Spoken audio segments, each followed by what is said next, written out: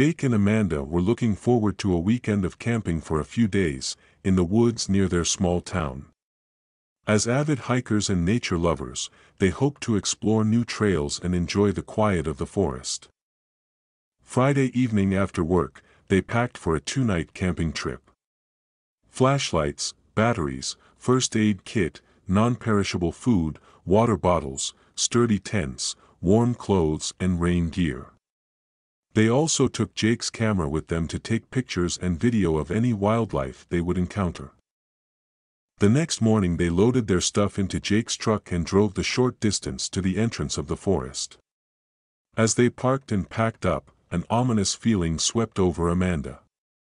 "Are you sure this forest is safe? This forest seems very dark and ominous," she said nervously. Jake laughed at her concerns. "Don't worry, it's just the thick trees blocking the sun. We'll have a great time exploring the neighborhood. I promise nothing bad will happen." His assurances eased her worries a bit, and they set off down the winding path. The deeper they went, the thicker the trees became, blocking out almost all the sunlight. It was eerily quiet, save for the occasional birdsong. "My phone isn't picking up any signals, I guess we're too far out of range." "But that's part of the adventure," said Jake enthusiastically. After several hours of hiking, they found a nice clearing to camp for the night. They erected their tents together as the sun set, casting an orange glow on the trees. As darkness fell, they sat around the fire, roasting meat and telling spooky stories. In the middle of the night, Amanda awoke to the strange sensation that the invisible eyes of a ghost were watching them. She looked out of the tent with a flashlight, but saw nothing scary. Trying to get rid of her anxiety, she curled up and dozed off again. The next morning they packed up camp and continued exploring the new trails. Jake focused on getting good shots on his camera, while Amanda still felt out of place in the gloomy forest. During the hike, Amanda noticed strange things that seemed to have no logical explanation.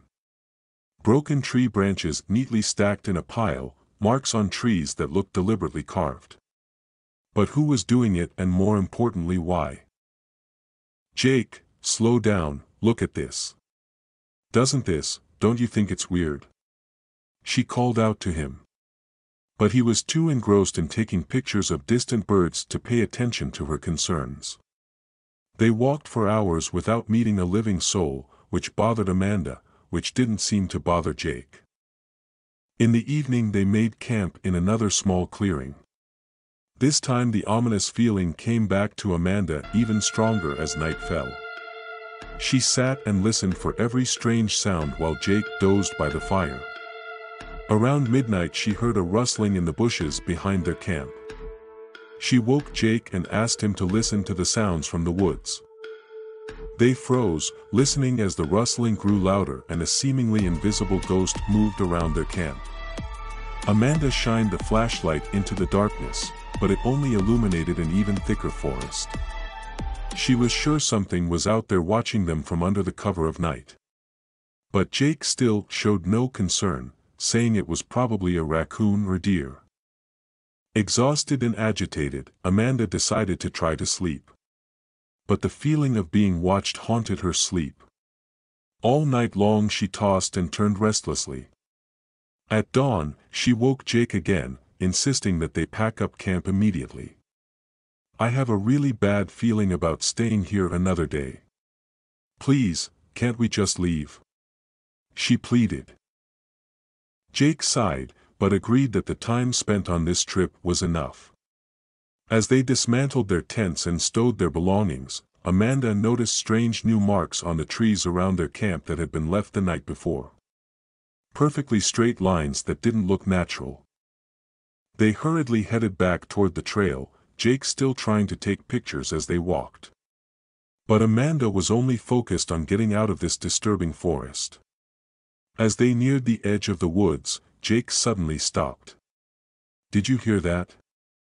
he asked, lowering the camera. They froze, listening intensely. Heavy, Dragging footsteps were heard in the distance, approaching them unnaturally fast through the dense undergrowth. Amanda broke into a sprint, pulling Jake with her.